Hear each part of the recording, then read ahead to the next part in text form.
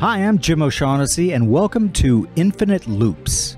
Sometimes we get caught up in what feel like infinite loops when trying to figure things out. Markets go up and down, research is presented and then refuted, and we find ourselves right back where we started. The goal of this podcast is to learn how we can reset our thinking on issues that hopefully leaves us with a better understanding as to why we think the way we think and how we might be able to change that to avoid going in infinite loops of thought. We hope to offer our listeners a fresh perspective on a variety of issues and look at them through a multifaceted lens, including history, philosophy, art, science, linguistics, and yes, also through quantitative analysis. And through these discussions, help you not only become a better investor, but also become a more nuanced thinker. With each episode, we hope to bring you along with us as we learn together. Thanks for joining us. Now please enjoy this episode of Infinite Loops. Jim O'Shaughnessy is Chairman and Co-Chief Investment Officer of O'Shaughnessy Asset Management, where Jamie Catherwood is an associate. All opinions expressed by Jim, Jamie, and podcast guests are solely their own opinions and do not reflect the opinions of O'Shaughnessy Asset Management. This podcast is for informational purposes only and should not be relied upon as a basis for investment decisions. Clients of O'Shaughnessy Asset Management may maintain positions in the securities discussed in this podcast. Well, hello, everyone. It's Jim O'Shaughnessy with another edition of Infinite Loops. I am super excited today because my new colleague, Vatsal Kushik, is joining me as a co-host. Welcome, Vatsal. Thank you, Jim. Super excited. And I'm also really excited about my guest, Rob Henderson. I've been reading him for quite some time. I think your stuff is amazing, Rob. And we're going to go through, I hope, all of it. But if you wouldn't mind, a little background, because your background is pretty unique in that you're kind of a bit of an Oliver Twist story. And welcome. Thanks, Jim. It's great to be here. And hey, Vatsal. At the moment, I'm currently a PhD student here at Cambridge, England. Before this, I was studying at Yale University, where I got my bachelor's in psychology. But before I found myself in these universities, my life was a lot different. So to just back way up, I was born into poverty to a drug-addicted mother. My mother was an immigrant from South Korea. And shortly after, I was born, my mother, her addiction became overwhelming. She succumbed to this. And I was subsequently placed into foster care, where I spent a few years in the Los Angeles County foster care system. I lived in 7 different homes throughout my childhood. I was subsequently adopted to this sort of working class family in a small rural town in Northern California called Red Bluff. But after a couple of years, my adoptive parents got divorced and there was this ensuing custody dispute. I ended up living with my adoptive mother. My adoptive father, who I had grown pretty close to over those couple of years, he severed ties with me because he was upset with my adoptive mother for leaving him, which I took pretty hard because out of all the foster homes, I was mostly taken care of by women. And so he was like this first father figure that I had. To lose him was pretty devastating for me. So I lived with my adoptive mother. She was basically a single mom. We lived in a duplex. My mother, a little bit later, fell in love with a woman named Shelley, and they sort of formed this stable family environment for me for a few years into my adolescence. And that was a bright period of my early life. The summer before I was set to start high school, Shelley was shot. Basically like the sort of last straw in terms of my ability to care about my future or really care about myself. I got into a lot of trouble during high school. My grades plummeted. Wasn't making the best choices. Somehow, miraculously, I ended up getting out of there. I enlisted in the military, joined the Air Force, left when I was 17. And that proved to be a good environment for me, provided the stability that I needed. After a few years of maturing and growing and learning, throughout that time, that's when I started thinking about my future and going to college and sort of entered as a mature student. The story in a nutshell, and I'm happy to go into any of that further if you want, but that's the snapshot version. Fascinating. We're just looking at probabilities here. You have really beaten them, given all of that in your past. What do you attribute that to? Was it some sort of satori? Was it the military? What do you think? I mean, in terms of the statistics, you're absolutely right. I've actually looked into this, done some research, and found that for foster kids in the US, only 3% of them end up graduating from college. The average in the US is around 30 to 35% of American adults graduate from college. So 1/10 as likely. And for the bottom quintile in terms of socioeconomic status, so sort of the poorest kids in America, about 10% of them graduate from college. So if you're poor, you're actually more than 3 times more likely to graduate from college than if you spend any time in foster care as a kid. So pretty dismal. As far as what helped me or sort of what made the difference, it was a lot of small things. I mean, definitely the military was probably the biggest factor by far. Talked to other people about this, other guys who had served and how the military changed their lives. And a lot of people point to things like discipline, the camaraderie, having good mentors. And I think all of those things are important.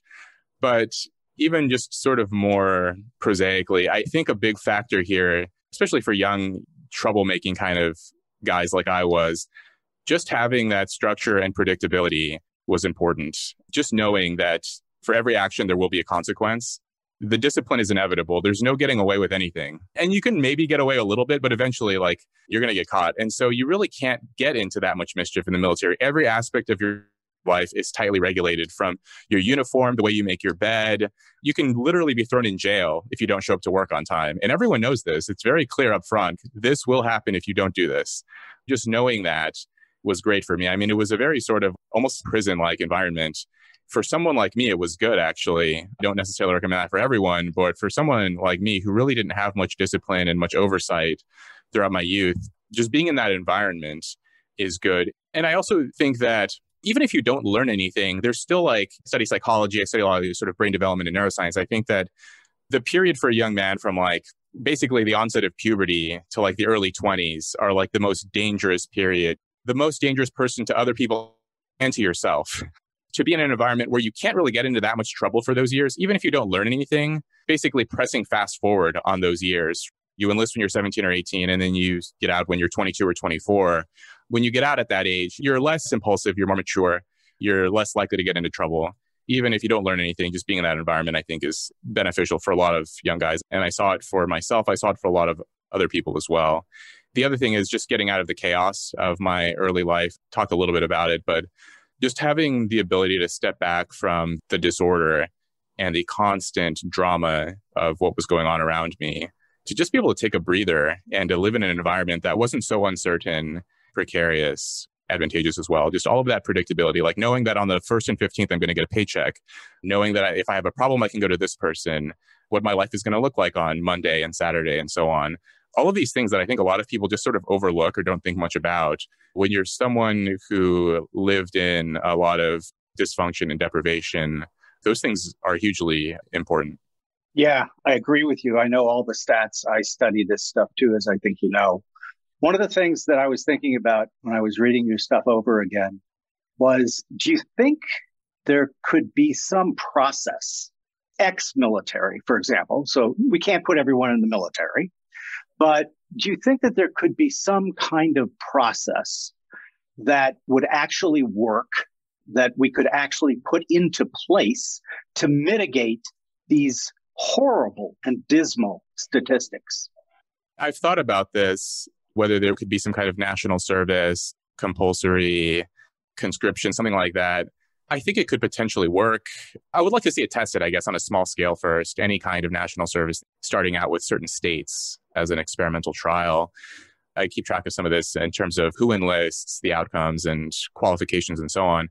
Something like, if I'm not mistaken, 7 out of 10 young Americans are not eligible to enlist for a variety of reasons. The number one is obesity, but there are other factors too, like drug use, tattoos. I think you can have, at least when I joined, this was back in late 2007, so the rules might be different now, but you could have tattoos, but it couldn't cover more than 25% of a body part. But if you have sleeves and, face tattoos and neck, they're not going to let you enlist. Criminal background was another. A lot of young people, even if they wanted to enlist or wanted to join some kind of national service, I think some of the rules would have to be changed or updated, rearranged or something. I don't have any tattoos. And the reason for this is funny. I remember I talked to one of my older foster brothers, and then I told him I wanted to get a tattoo. he had some, and some of my other older foster brothers did too. And if you get a tattoo, it makes it easier for the police to catch you. The cops can catch you. And I said, well, what do you mean? And they said, well, if you have a tattoo and someone sees you, there's a witness, they can describe you by the tattoo and it makes it easier for the cops to find you. And I heard that and I was like, oh, I'm never going to get a tattoo then. And so that little piece of advice as a little kid maybe helped me later on for when I ended up enlisting. That was one less thing I had to worry about. Rob, you brought this up in a few of your essays that we're seeing this shift where a lot more weight is being given to someone's credentials and position in the pecking order, while other more traditional virtues like a stable family have taken a backseat. And while you've written this probably from the perspective of the United States, I'm seeing this in India as well, especially in upper middle class and upper class families. My question is this trend dangerous? What could be the long-term consequences of this trend? I'm not sure. I'm concerned about it. The metrics that we look at are often misguided. So just speaking from the US perspective and what I've seen and what I've read and experienced, that so much of the discussion for young children, for example, it's kids who grew up in poverty or in some kind of disorder or instability. It's how do we get more of them into college? How do we get them good paying jobs? A lot of the discussion is centered on economics, which I think it's important. This is not unimportant, but if that's where all of our focus is, we're overlooking other factors. We focus a lot on education and economics, and I think we overlook social and emotional factors for young children. There was a paper, I think it was either this year or last year, the lead author was James Heckman, the Nobel laureate, and he compared children's outcomes in Denmark and the US. And what he found was that the disparities between the most educated and least educated families, the parents, the outcomes for the children were roughly the same. Even though in Denmark, public assistance is widely available and college is free, the outcomes for the sort of bottom socioeconomic quintile for the children there are roughly the same as in the US. He stressed family factors, interactions with parents and children, having stability and secure homes and so on. And it wasn't discussed in the paper, but one thing that came to mind when I was reading that was just because there are opportunities available to a young kid doesn't mean they're going to leap at them. I remember when I was a kid, I was being shuffled around homes every few months, and I didn't care about school. I didn't care about reading. I didn't care about learning.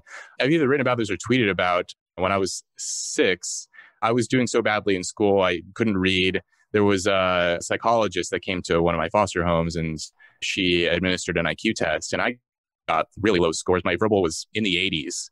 And this is because I just didn't care. Like, why would I read? Why would I care about my future? No one else seemed to, so why should I? And so when we talk about all of this, you need like a minimum baseline of stability and a nurturing environment for kids before they can even consider taking those initial steps for their future, for taking advantage of those opportunities. So in a way, I think of families and stability and social emotional factors. I think of that as like a secure base from which kids can then take that next step towards thinking about education and thinking about what kind of career they want to have.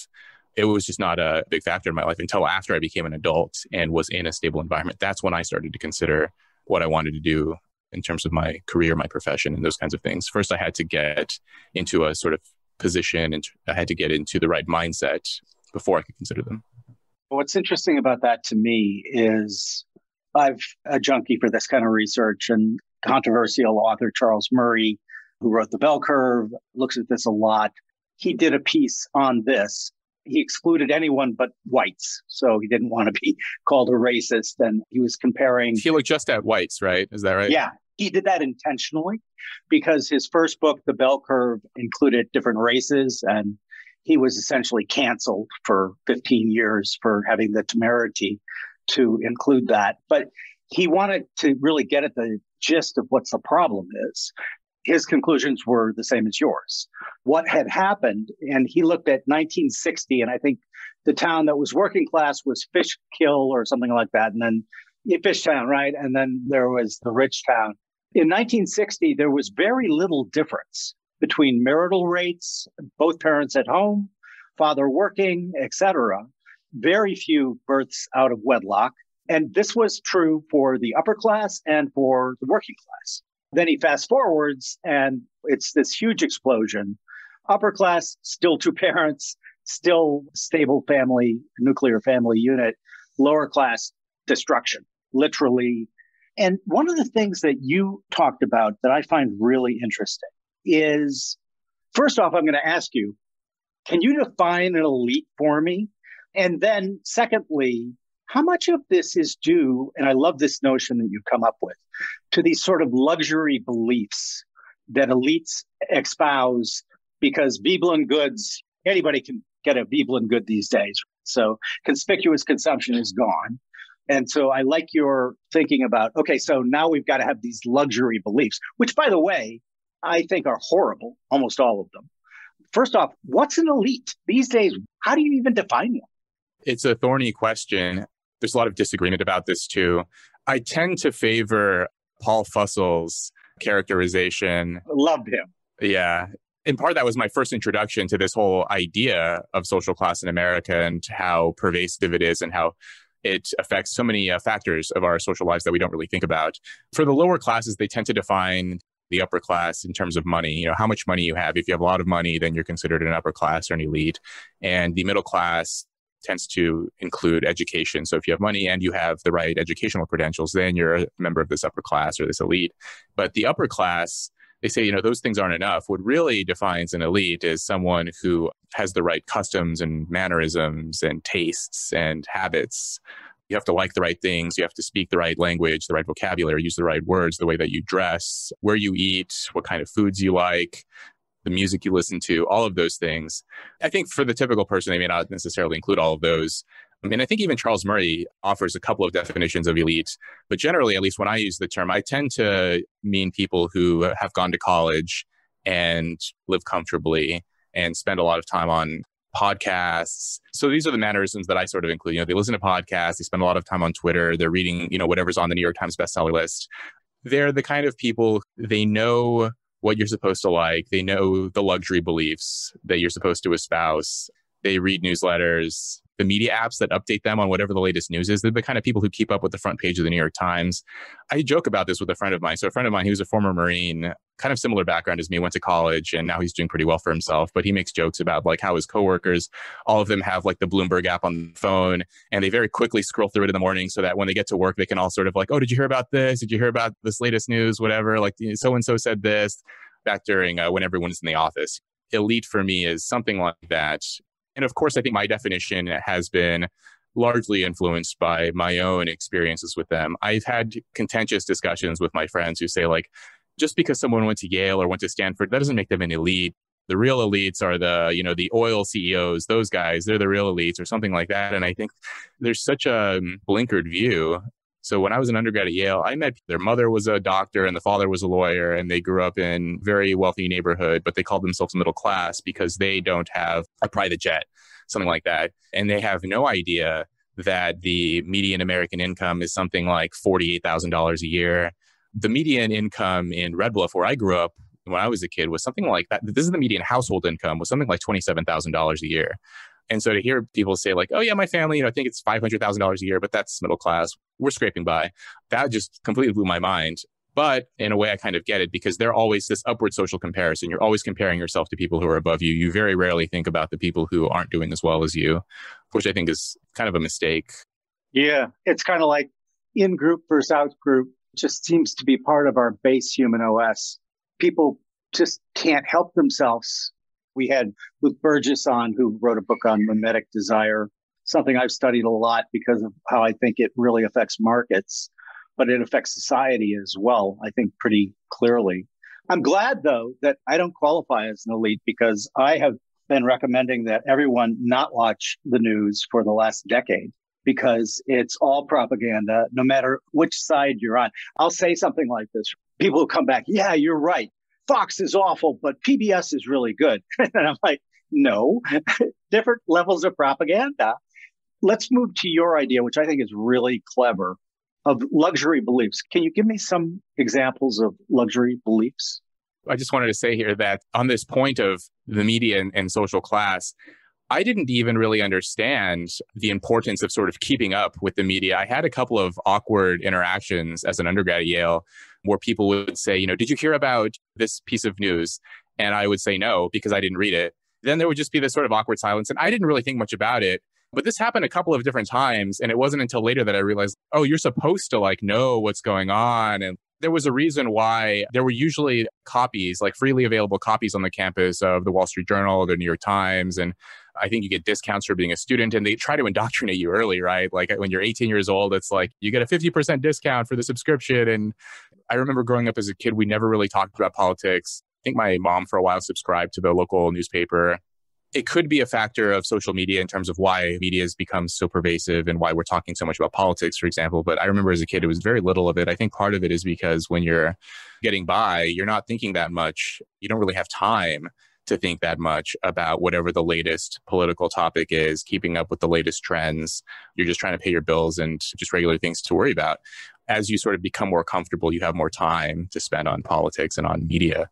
I define luxury beliefs as ideas and opinions that confer status on the upper class while often inflicting costs on the lower classes.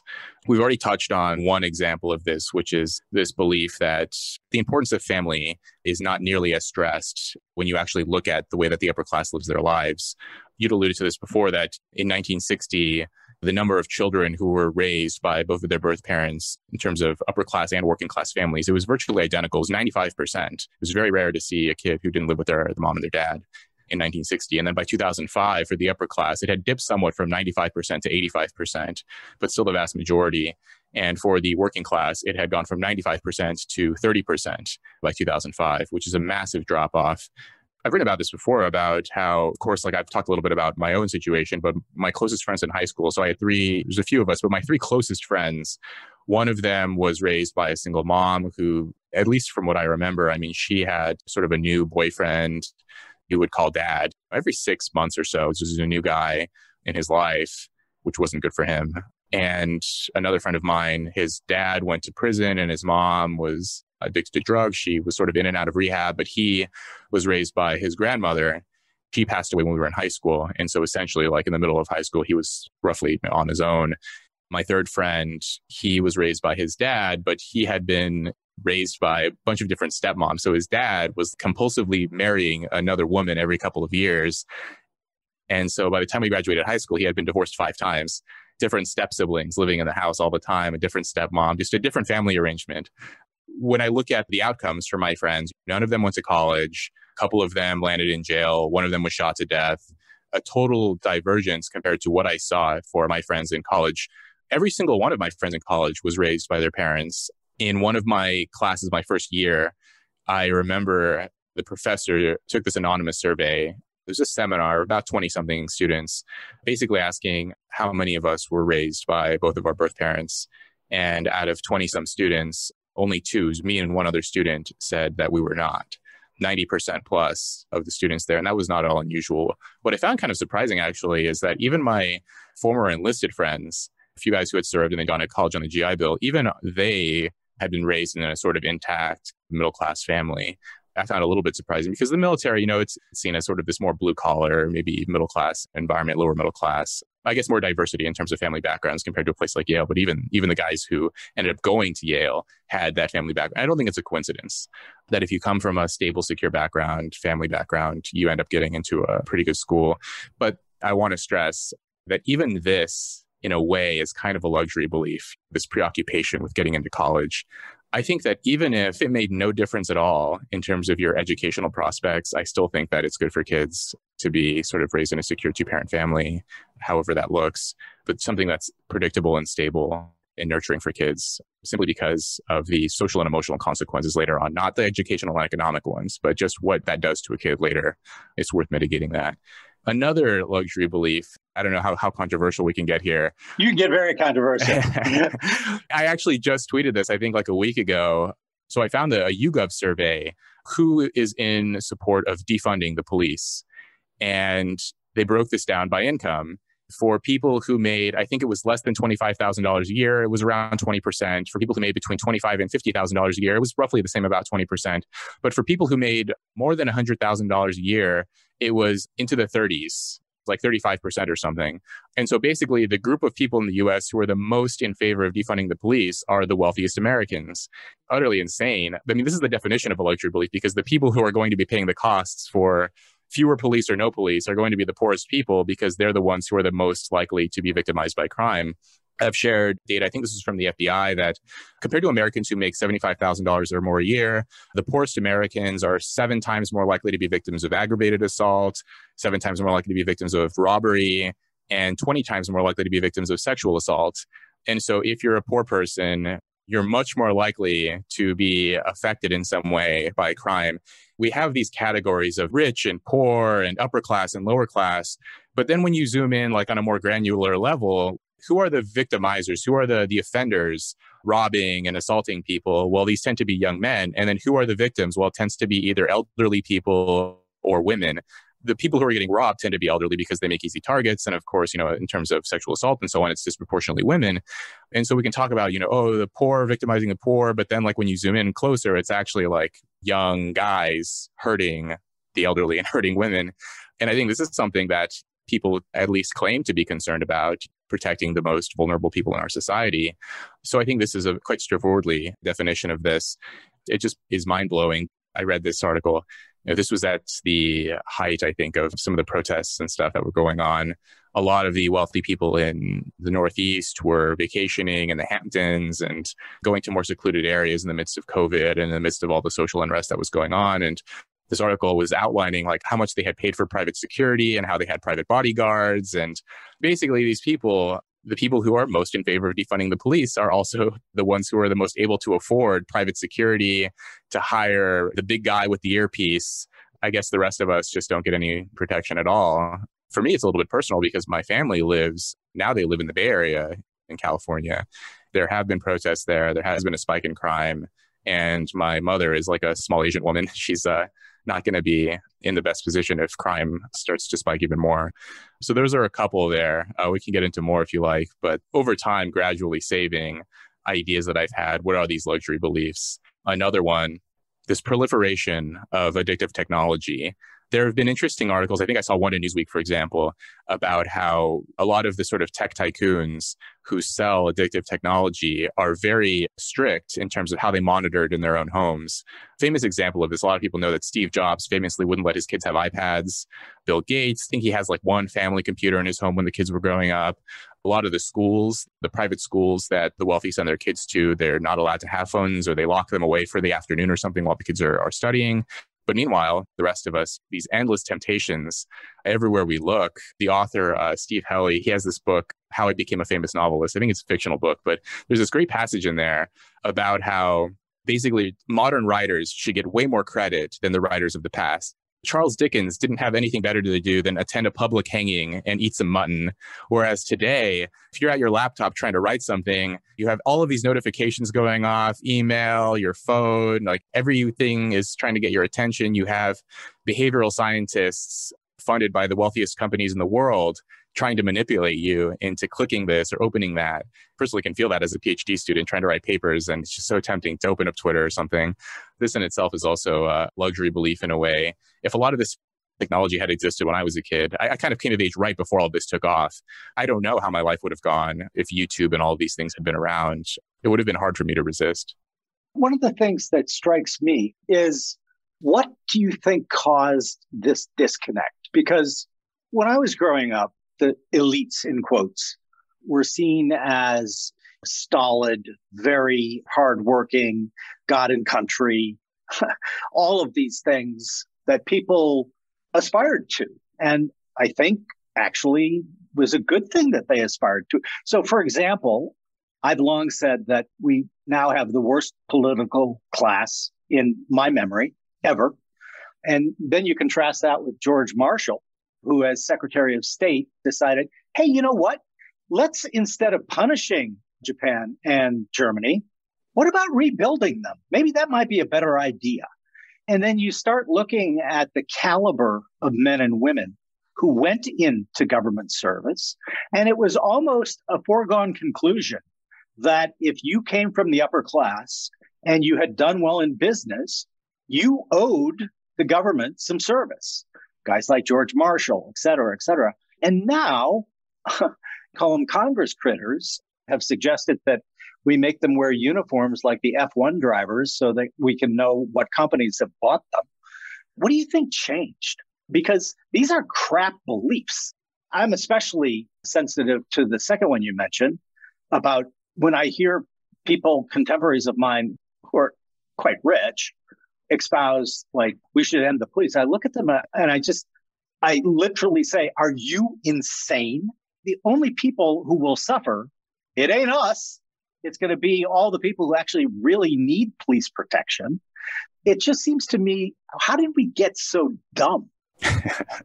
Yeah. So one of the claims that I make in my writings about luxury beliefs is the way that social status has shifted away from material goods. So at least up until sort of the mid 20th century, when goods had become more affordable, prior to that, goods were a much stronger indicator of your social position in society. It was much easier in the early 20th century to walk down a street of a major city and sort of just pinpoint just by how they look, who's rich and who's poor. Oh, that guy's rich, that person's poor. Thackeray's Vanity Fair, right? Right. Yeah. It's much harder today. If you walk down the street of a major city, you can't necessarily pinpoint who's poor, who's middle class, who's rich, just by their appearance. And the way that people now indicate their social position in society is by having unusual or novel beliefs. I think this is dangerous because if you're a working class or blue collar person and you are closer to daily realities, you're not as insulated from it.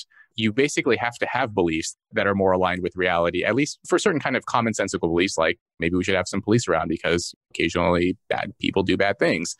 But if you're insulated from that, one way to distinguish yourself from having that commonsensical conventional view is by expressing strange opinions that only someone who's insulated could express. I use this analogy of the handicap principle or the peacock's tail, borrowing from biology. It's almost like this costly signal of only someone who was educated at elite universities and is so sealed off from daily reality could have these sort of unusual or novel beliefs about how we should defund the police, how everyone else should be addicted to certain kinds of technologies. That's one aspect, I think, is the signaling component to it. The way that the signals have shifted from material goods to beliefs. The other part of that actually is that beliefs can more rapidly change. Material fashion is slow, constrained by the speed with which you could adopt a new look. This is out of fashion, but now I have to go buy these clothes and put these ones on. But for beliefs, as soon as something takes off on Twitter, your political party's mainstream media outlets start saying, here's the correct belief that you're supposed to have. Instantly, everyone gets the software update and, oh, that's what I'm supposed to believe now. It can happen much faster in the age of social media. And there's something else here. And this is something that I've been wrestling with because in many ways, I'm very grateful for the kind of system that we have because the way that my life has turned out, it is more meritocratic. I know there's a lot of debate about meritocracy, and I know that we don't have a perfect meritocracy, but I think it is more meritocratic than it was in decades past when certain kinds of people were walked off because of the way they looked or the social class that they were born into. But this can create some kinds of instability too. If you read some of Peter Turchin's work, Ages of Discord, and some of his other ideas on intra-elite competition, in the past, when your social position was more secure in society, I think that you probably didn't have to worry as much about rivals undercutting you, simply because there were these rigid divisions between classes and between factions of elites. Whereas now, because things are more permeable and people can more quickly rise and fall, there's more anxiety among the elites and the aspirational elites. I mean, the amount of anxiety I saw, both undergraduates and graduate students and people who have graduated from elite universities, it's something that was totally shocking to me. Because in my mind, I thought, once you get that admission letter to Yale, you've made it. You never have to worry about anything ever again. That's Willy Wonka's golden ticket. Like, you're set. But that's not how it is. At least that's not how they treat it. That's how I treated it. Getting in was like step one for them. And then it's getting the right internship and getting into the right law school and getting the right job, getting into the right investment bank or whatever. Because all of these people are in constant competition with one another, can also give rise to perverse and twisted kinds of beliefs as well and different kinds of opinions, because there's this sort of arms race to show that you are the most morally righteous, which is a kind of status currency now among the elite in a way that it wasn't necessarily that way in the past. So the other thing that is fascinating about this to me is this idea of signaling. And I just sometimes do wonder, what happens if a certain group who we would consider elites, for example, started calling these people out? They started saying, are you insane? Are you really that stupid? I mean, hitting all those buttons, because I've always found that the most aspirational people are also the most nervous and anxious about how they appear to other people. I've been very lucky in my life in that I don't really give a fuck what anyone thinks about me. But I have seen, and I watch it because it's just, I can't help myself. It's just so fascinating. It's like anthropology in real time. Would that work, do you think? Do you think if all of a sudden there was like a group of people, like people really aspired to be like, and they were like, well, let's do a symposium and talk about how these beliefs of yours are utterly ridiculous. And why on earth are you maintaining them? Do you think that would have any effect or no? Yeah, I think it would. And I think to some extent it does. I've been thinking more about who influences society, who gets to decide what kind of things that we talk about. And I think, yeah, what you said, people who others aspire to be, people who hold whatever, the right status, the right position, credentials, or whatever, for better or worse, that's just how society works, that if you want to be taken seriously, you have to sort of hit those markers. I think that we are seeing this to some degree. You'd mentioned some of the folks who've left their positions at media outlets and started their own Substacks and the kind of influence that they're having. I think that's been very valuable. I've even been surprised at and somewhat dismayed at how people even listen to what I have to say.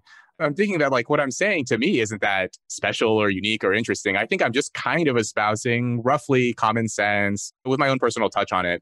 But the way that people respond to it is just mind blowing. And I realize that maybe there is this sort of dearth of people who are espousing common sense related to luxury beliefs, that common sense is actually kind of vulgar. It's gauche to say things that make perfect sense. If you want to be a member of the elite, you have to say things that are not common sense in a way. So I think it does work. I remember when I was at Yale during a period of great sort of campus unrest. There were a lot of student protests going on in the fall of 2015. So Jonathan Haidt, who you may have heard of, he's the social psychologist at NYU. He had come to give a talk at Yale. I emailed him after, sort of like asking him about what he thought about what was going on. But he responded to me and he said, do you think that most students agree with what's going on with the protests and demanding that these professors be fired? Or do you think it's just a small group of dedicated activists who are pushing for this? I think it's just a small number, but everyone else is just keeping their mouths shut. So I don't know if that matters. Taleb's minority rule or the 10% rule or something, that if you have a small number of dedicated people and the rest are just sort of passive and go along with whatever and they're not saying anything, then that 10% gets to dictate the terms of the conversation and what the norms are and what the rules are. And I saw exactly that play out.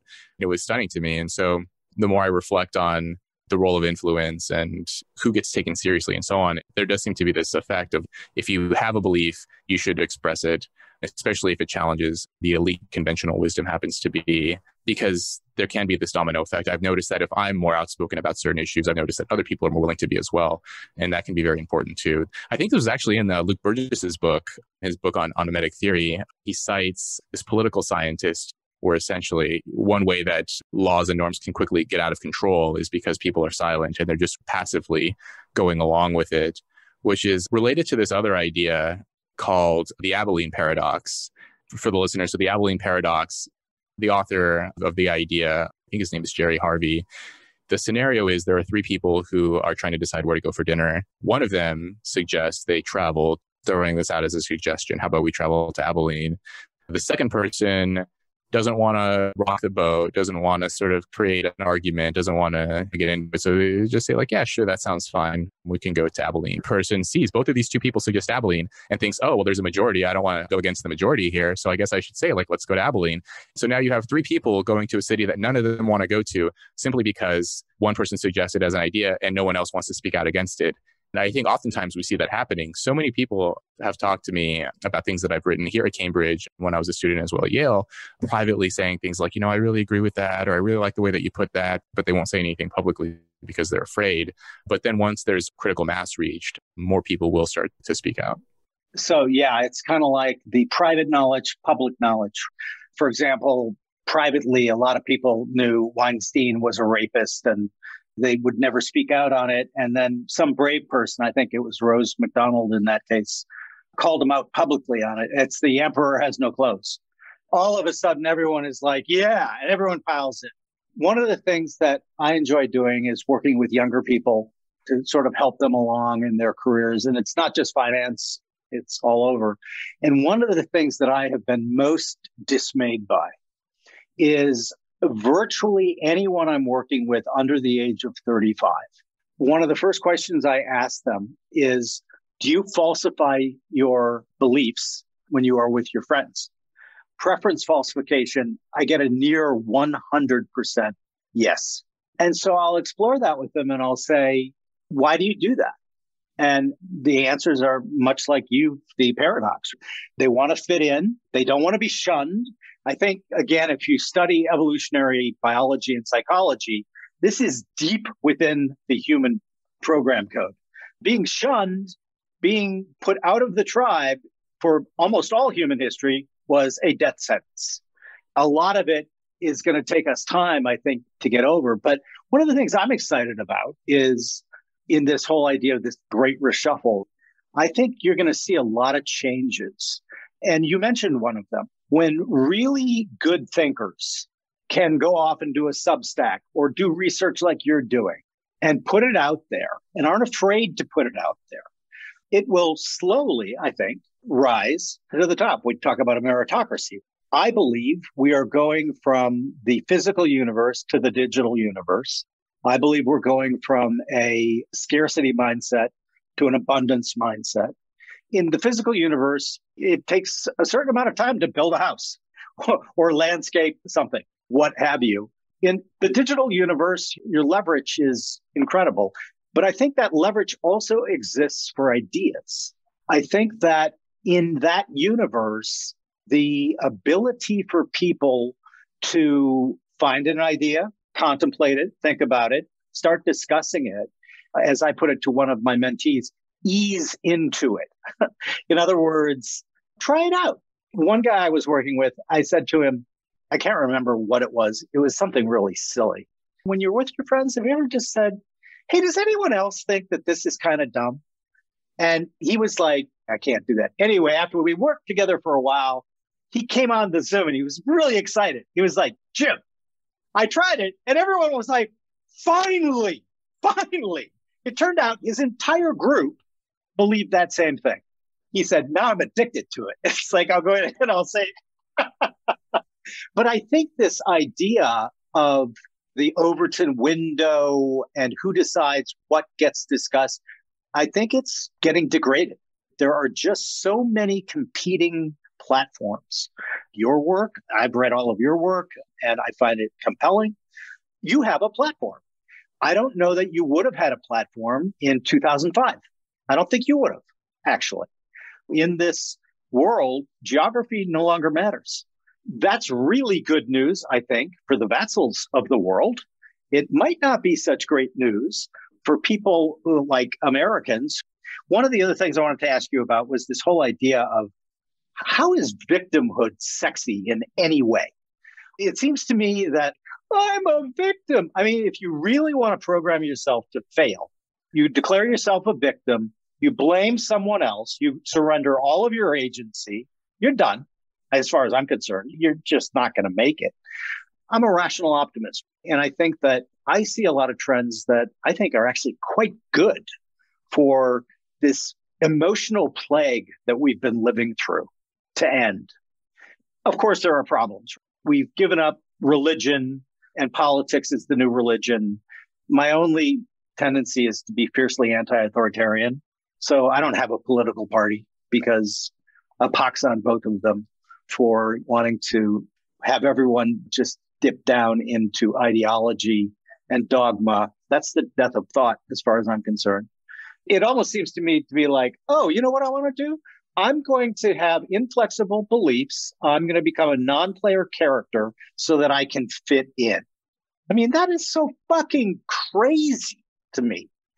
But I'm now in this environment where I find people like you, like Vatsal, and loving it because there are so many good ideas now we can talk about, now that people can self-select and listen to this podcast and think it over and think, that's really interesting. I think that the new period we're moving into, hopefully, will lead to more of that and not less. Vatsal, actually, I'm going to let you ask this question because the media overlay here becomes important. And I would love to get Rob's take on that. You just told us that being rich financially is not enough to be a part of the elite class. And TV shows help you realize that there are other boxes that need to be checked if you want to get into the elite class. I was wondering if social media, Twitter, Instagram, TikTok, has now taken over TV shows or movies as the main medium of that identity change? Or do TV shows and movies still remain the primary source of that shift? Interesting. I got to say that I'm not on TikTok. My younger sister taught me how to use Instagram fairly recently. Twitter's been like my main platform. So I wrote a long form essay in the New York Times, but then I published the uncut version, which is much longer on my newsletter. For me, TV played a huge role in helping me to understand what are the alternative kinds of lives that I could possibly lead. And even though it took me a while to get there, the images that I saw had remained with me into my early adulthood as I considered education and so on, what social class was. I don't think it would have necessarily the same kind of class markers or the same class cues. TikTok videos are so fast, and the sort of trends that they portray seem to be so much more fleeting. I think class is a little bit more enduring than that. I guess I would have to say I'm not entirely sure. I think that for now, at least, things could be changing, but I think for now, TV shows and movies, they have a cultural cachet that is still stronger than social media and some of these platforms. I think like a lot of influencers, say on Instagram, are trying to leverage that into a TV deal or a movie deal. But very few people are trying to make a movie with the hopes of becoming an Instagram influencer. So there's still this step that you have to take, and it's still considered more prestigious to be in a Hollywood film or something than to be on social media. I did just share this interesting article. I think it was in Foreign Policy about this Instagram influencer who had taken some kind of job as like a sports journalist, no real qualifications to do this except having a couple million followers on Instagram or something, got this job and tweeted about it. She got ratioed, tons of negative comments on her tweet from graduates of elite journalism schools saying, you didn't even study this, and I went to the top school, and you're getting a job and I don't have this job. That's not fair. Because people are still stuck in that old mindset. You have to sort of follow that traditional path in order to be successful. But things are changing now. We could see becoming an influencer at some point actually being more important than having those traditional markers of status. That's another really interesting topic to me because I definitely think I'm all in favor of going to college. For example, my daughter graduated from Yale in 2010, so I know a lot about Yale. And my other two kids graduated from Notre Dame at various years. So obviously they went to really great schools. I would almost say that the socialization factor of being able to attend one of those universities is far more valuable than the degree itself. I'm certainly not telling people not to go to college, but I don't think in this new era, a degree is an accreditation, in my opinion, that suggests competence. Whereas Batzel, for example, I watched him for, 9 months on Twitter, and he was auditioning every day, even though he didn't know it. His actual work product and output was what made me offer him this position as my colleague on Infinite Loops. I see that happening more and more and more. So you're going to have double power if you've got an elite degree and also are actually competent.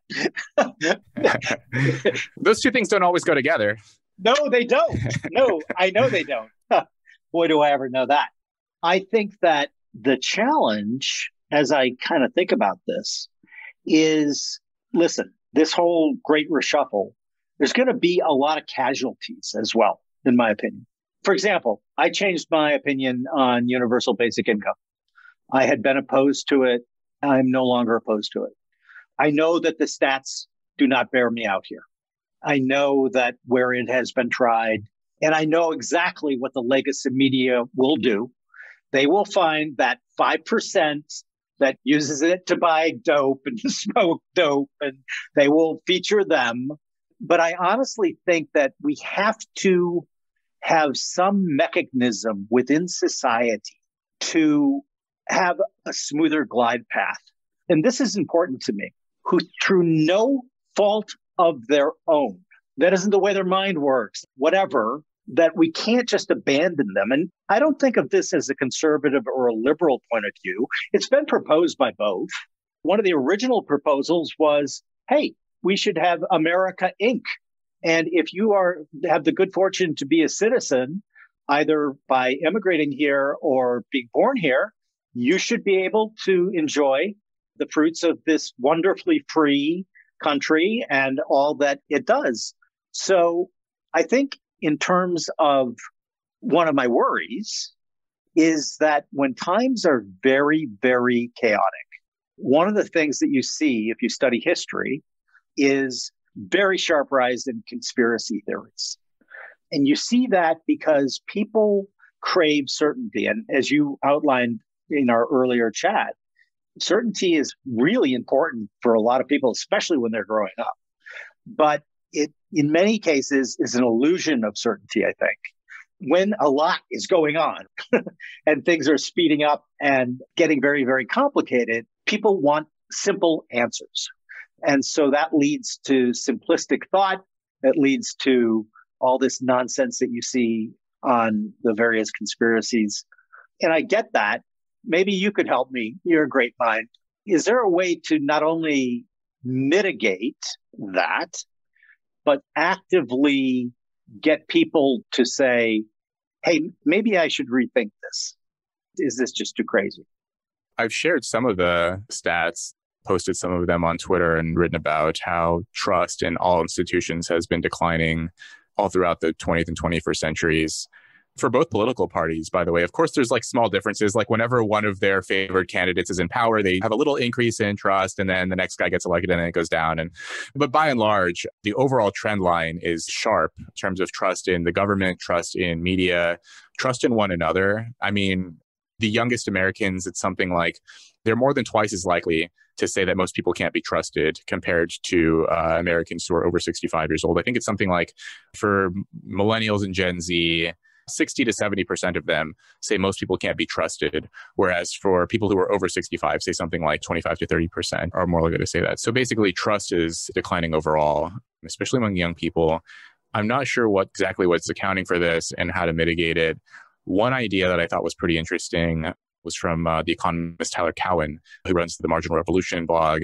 He discussed how the general idea is that more information is always better and transparency is always good and so on.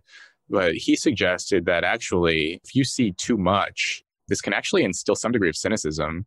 And I think one example of this is social media. I mean, when I see the way that politicians and journalists and establishment figures interact with each other and the things that they post online, probably the most prominent famous example of this was our last president. The behavior of it was just so odious, undignified.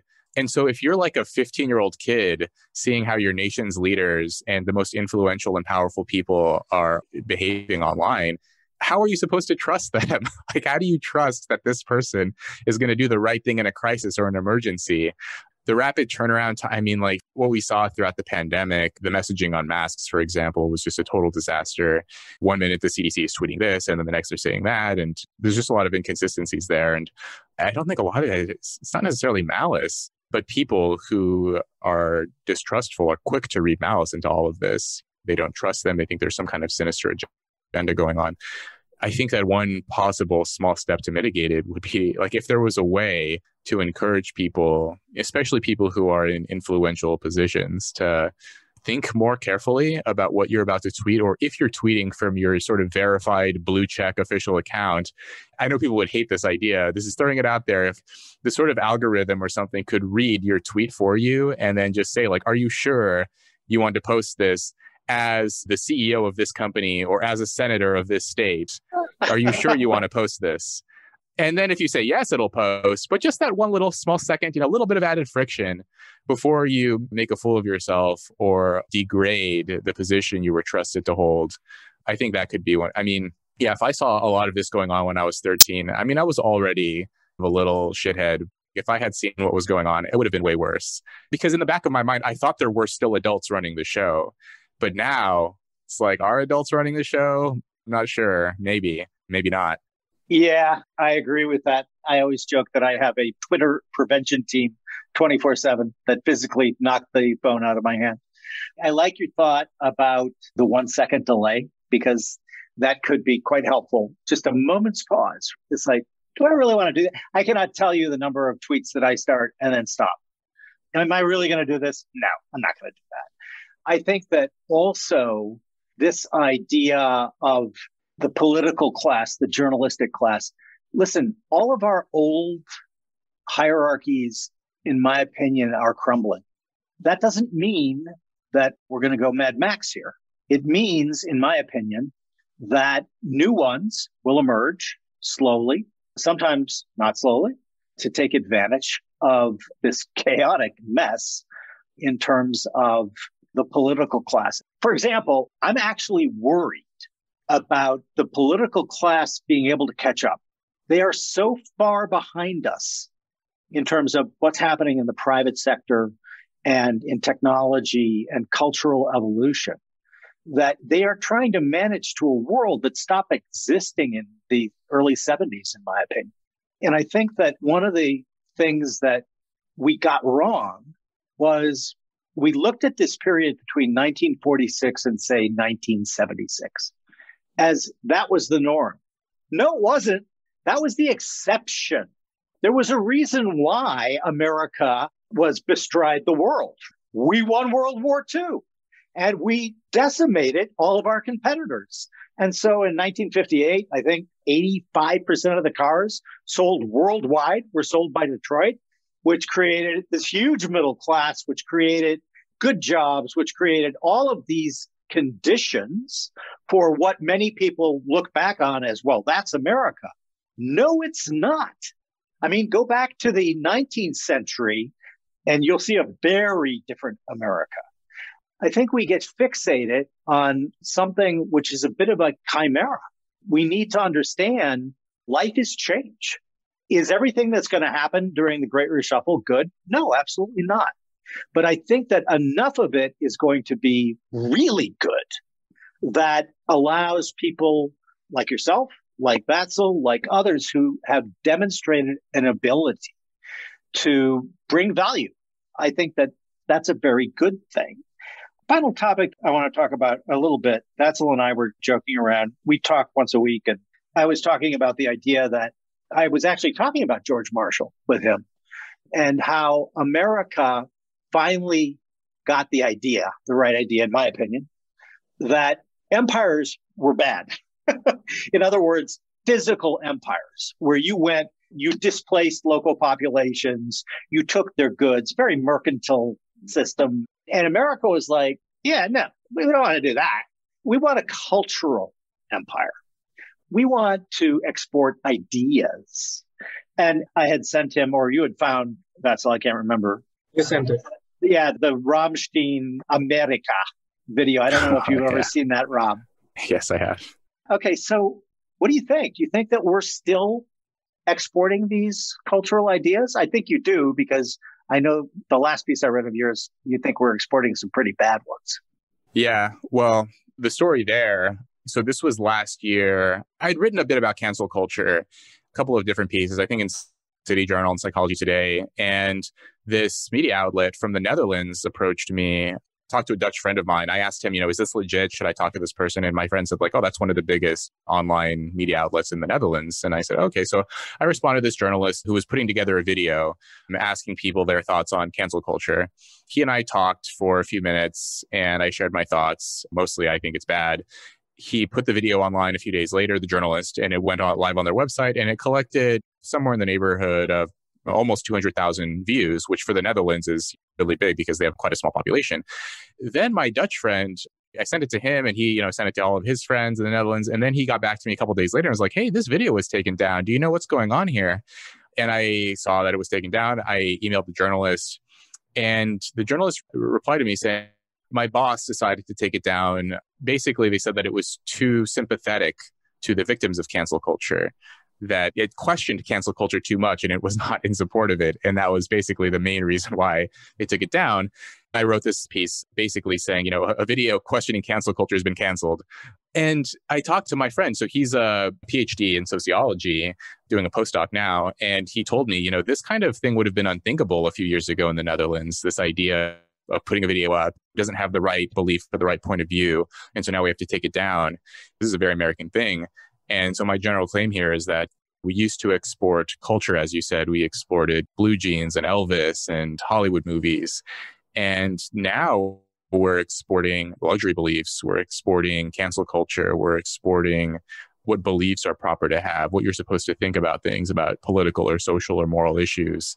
It's really, to me, I think it's not a good export. What we used to export was better. To see the kinds of influence that we're having now is a pretty disappointing thing. I had this conversation, actually, this was a few years ago, with this young woman. I think she was from Romania. I asked her, what do you think of America? And, a lot of Eastern Europeans have a completely different view. Them and their families still have memories of communism and totalitarian regimes and so on. America is the dream. This is a wonderful country. A lot of people would love to move there, Romanians, they love it. And that was much different than a lot of conversations I had with people from Western Europe and a lot of people I speak to here in the UK. The views of America are shifting and turning into a more negative direction in a lot of ways, which is pretty disappointing. I think that we could do a lot better. Yeah, I agree. I think that what you need to do is just do it. You need to have people like you on a podcast. You need to hire people like Vatzel. You need to walk the walk. And I think that has small incremental changes, but it's kind of like compounding. You never want to interrupt positive compounding because it's very slow and you don't notice anything. And then all of a sudden you own all the race in the world. I actually had that exact experience with my Twitter account, actually, which I just started posting some book excerpts and some random thoughts. It was a slow sort of trickle. And then after about a year and a half, it suddenly started getting a lot of attention and being retweeted by bigger and bigger accounts. I never expected that. It was almost like, oh, this is a place where I can go to catch up on all of the cool excerpts that I've been reading and to remind myself of all the cool stuff that I've been looking at. And then to see that other people were following it and responding to it was just pretty unreal. And then a similar thing happened with my newsletter.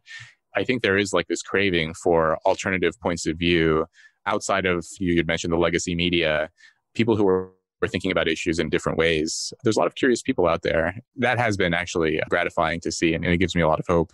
Yeah, I agree on the curiosity. I think that attention is the new gold. I think if you don't understand that, you're not going to do very well.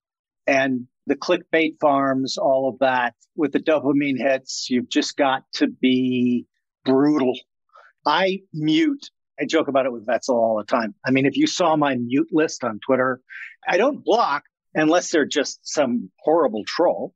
And luckily, I don't seem to attract too many horrible trolls. But I've gotten so used to mute, just because the curation aspect.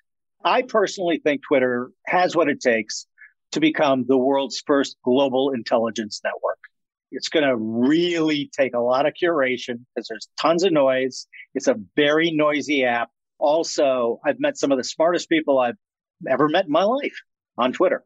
You got to take the next step, which is talking. And then if you can do it, the next step, meeting them in real life. And suddenly you have this incredible network of people. Now, I was lucky beforehand and that I had one of those anyway, but being able to add to it, and especially for young people, I think it's a great way. If you just approach it the right way, you can do things. This too shall pass. And if you study history, there have been all sorts of horrible periods in history. And I think sometimes we need to remind ourselves that things have actually, just statistically, never been this good in terms of world poverty is declining. Billion people have emerged from poverty in the last, 15 years. I travel a lot, and some of the happiest people I ever met were in Bhutan. I was just looking at pictures of these kids who came up and talking about Americans. Are you American? And they love Americans. And these kids are coming out of villages with no electricity, with the biggest smiles on their faces. And I'm just like, this is awesome. We made some friends there. And I got an email, that village? Electrified. One of the problems I think Americans have, in particular Americans, is America is so big. And if you don't travel extensively, you don't really understand how much weight America carries in the psyche of the rest of the world. In my opinion, that is a duty. We have a duty to understand that and try to at least get people focused to, hey, isn't it cool that 100,000 people aren't dying of explosive diarrhea? I was shocked even myself. So I love Africa. I was in Nairobi and I started noticing all of these posters of George W. Bush. And I'm like, okay, become very friendly with the guy. And I'm like, you got to explain this to me. What is going on? He was not the most popular president in the United States. And he goes, oh, he's a hero in Africa. And I was like, why? And he goes, AIDS. He released all of the AIDS cocktails for free. He saved thousands, hundreds of thousands of lives. As an American, I didn't know that. And yet you're in Nairobi, there's all these posters of George Bush. And if you're curious, you're going to put two and two together. That's the kind of America that I would love to see more of. Similar story. My girlfriend, she's here with me, but her family lives in Malaysia. And we had recently read that the US had basically just donated a ton of free COVID vaccines to Malaysia. No one knows about this. This wasn't really widely covered, but the US is apparently giving like tons of free COVID vaccines to developing countries. And sometimes I think that this confidence that is lacking in American citizens, because we don't know about these things, we're constantly criticizing and self-criticizing. Like I know like America has a lot of problems and a lot of challenges that need to address and so on. But we do a lot of good things too. Can we get a little bit of credit and a little bit of coverage and understanding that it's not 100% evil? Sometimes there are good things that happen. And it's something that I think that no one doesn't like that. When Americans hear about stories like that, they feel good about it. We don't think like, well, why do they get the vaccines? Why don't we get some vaccines? Those are our vaccines. No one thinks that way. No one thinks like, wow, that's a really good thing. Like, that's nice that we're actually doing that. And they're kind of surprised because no one expects America to do nice things. It reminds me, I saw this interesting stat. This is about the show Who Wants to Be a Millionaire? And what they found, so there's the famous lifelines. One of the lifelines is asking the audience. If you're stuck on a question, you can ask the audience for help. And in the US, more than 90% of audience members report that they give the right answer. If they see someone who needs help and they know the answer, 90% of them say try to give them the right answer. They asked the same question in Russia. So the Russians have a similar version of Who Wants to Be a Millionaire. And it was something like less than 30% of Russians give the right answer. And the reason why, according to the author's interpretation of the statistic, which is that there's this culture of not wanting others to be successful, underlying envy, which may be a holdover from communism and the brutality and impoverishment that they had lived through and so on. But it's just a completely different mindset. Americans like seeing other people succeed, want to help others. That's not a universal by any means. There are other cultures who don't necessarily enjoy witnessing others take things that they don't have or have things that they don't have. Usually American in some ways. I think it is. And I think that's another soapbox of mine. We still, despite everything, the brightest people in the world, for the most part, want to live and work in America. And we should let them as kind of a basic first step.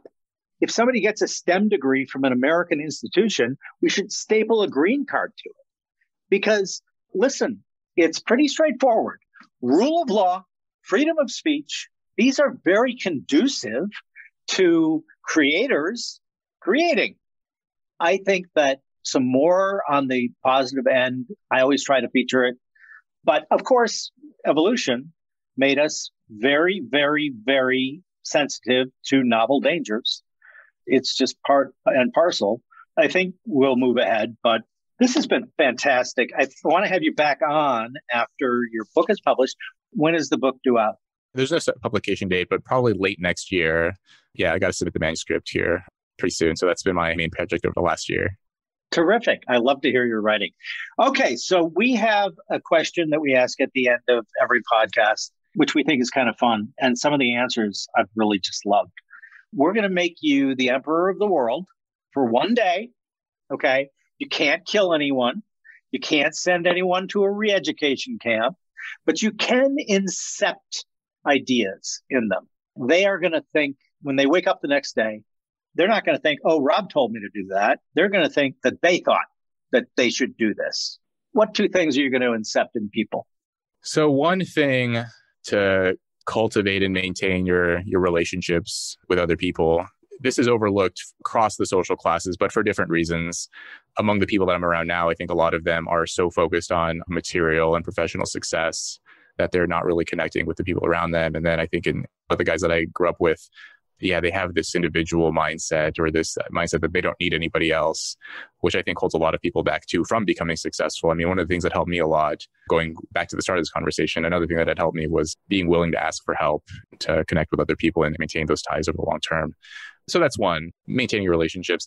I'm not sure that I have an answer for the second one necessarily. I mean, maybe just back on my soapbox from earlier about families and so on, before you have kids, to just like really make sure that you're prepared for it. And this is actually an idea that I took from Dr. Drew Pinsky. I've talked to him on his podcast as well, that once you have children, it's not really about you anymore. It's about them. So every decision you make, it's not about sort of maximizing your own happiness. Every decision should be more about how can I ensure that this kid has a good outcome? And again, sort of emotionally and socially, not just professionally. Yeah, I love that one. I believe that very, very deeply. And I've been very lucky in my life because I not only have 3 great children, I have all of their spouses. I mean, what are the odds? I like them all. And I even like their families. Good Lord. And I have 3 beautiful grandchildren. On this family issue, my sister is experiencing this now, something that we hadn't really thought about before. Her and I were talking about this.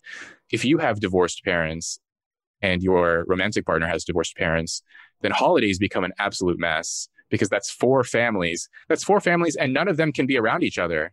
There's a lot of exes and bad blood and people who don't want to be in the same room with one another. Thanksgiving, Christmas, New Year's, all of these things, the logistics of it become impossible. And this actually creates a little bit of resentment and hostility about like, why do we have to sort of organize our lives because you guys couldn't figure this out earlier? Yet another thing to think about when you start thinking about families. Yeah, very lucky because my wife and I were very simpatico. We got married as children. We were 22. And then we thought, well, okay, so we're crazy. We might as well have our son, Patrick, at 24. But we literally did discuss, I mean, what are our objectives here? What we alighted on was we wanted to raise good adults. And if you think about that, if that's your line of code, it precludes all sorts of behaviors that are natural. For example, you can't look at your child and say, because I said so, because you're living under my roof, because I am the one who makes the laws here. That's the way you treat a good adult. So a lot of the sort of natural instincts, when you have that as your governing rule, you can't do it. What happens is the child learns that they have a voice and that even if you're offering a false choice, I used to joke with my kids, you get to choose. You can do it the easy way or the hard way. And the idea was I always tried to present things to them as a choice for them. Also, if they wanted to do something or not do something, I would say, sure, tell me why. And critical thought, oh, I need to think about this. And just that kind of one rule really, at least in our case, worked out really, really well. So I agree with you, though. I think that it's not for nothing that one of the common things, if you study religions, for example, what do you think that almost every religion tries to do? Oh, I mean, I'm just thinking about sort of enforcing certain rules and taboos. They try to separate children from their parents. Oh, right. Because they want to be mommy and daddy. Steven Pinker has a great book on this called The Blank Slate. It's probably also how many terrorism organizations work. Oh, fascinating. Yeah, I've seen this with ideologies too. I mean, lately I've been on this kick about reading about the sort of history of communist movements in Maoist China and Soviet Union. And it's religion, it's ideology, it's the movements don't want to compete with parents for the loyalty of children, right? I mean, it's understandable from the point of view of the ideology, but it's also something to keep in mind sort of as we go forward when we see certain movements take off and how much they want to sort of influence children and parents. A couple of good books on that. The Weirdest People in the World. It's academic, and so I hesitate, but I keep going back to it, so I did recommend it. Eric Hoffer, are you familiar with his work? Well, just The True Believer is the only one That was the one I was going to recommend. So Eric Hoffer, I mean, talk about meritocracy. He was a longshoreman who literally became one of the best known philosophers of his era. Yeah, that book's only like 150 pages long, and that just totally rocked my world. It's amazing. Yeah, totally transformed. Amazing book. Well, listen, This has been absolutely delightful. You are a great guy, and I can hardly wait to read your book. This has been a lot of fun. Thank you for coming on. What degree are you getting from Cambridge? Just psychology, but my specialty is evolutionary and social psychology.